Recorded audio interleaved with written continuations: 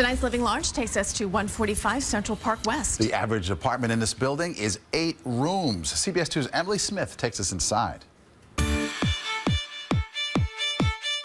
The San Remo, located on Central Park West between 74th and 75th Streets. Built in 1929, it's a star-studded building. Past and present residents include Steven Spielberg, Steve Martin, Rita Hayworth, and Demi Moore currently owns the top unit in the South Tower. Let's go to the 16th floor to see one estate. All proceeds from the sale willed to charity by the former owner. Hi, Emily. Laurel Rosenbluth, Clio Residential. These apartments are so special that they don't come on too often. It's sort of generational. People buy here and live here for a lifetime. This is location, location, location. By all means. Okay. Absolutely. Because we're facing the best of facing Central Park. You have a wraparound terrace that runs the length of the apartment with a panoramic view of Central Park, something that only gets more beautiful with every season. It knocks your socks off. It's so cool. This is where everyone's rowboating in the summer. Oh, yes. It's truly the quintessential New York view.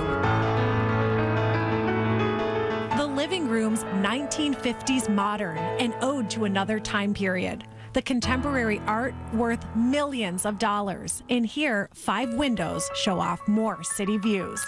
The dining room's beautifully proportioned, large enough for most any VIP event. This leads to the kitchen. It's original, dating back to the 20s and 30s. Oh, I feel like we're in like a Smithsonian. It is. Or something. It's a little bit of a time capsule. It has stainless steel counters and an original floor. The library's as grand as the other rooms, extraordinarily large with original herringbone floors. The bedroom wing consists of 3 sleeping areas, including the master suite. An interesting fact, the owner bought the apartment for $300,000 in the 1970s. It's now on the market for more than $21 million, all going to charity. That's living large in the San Remo. Really? 300? It's amazing. You're making quite a return. 21 mil. Charity, yes, I guess. Monthly maintenance fees, by the way, $108,000 a year. To make a few renovations, too, it looked like. Just a couple. Just a couple. Yeah.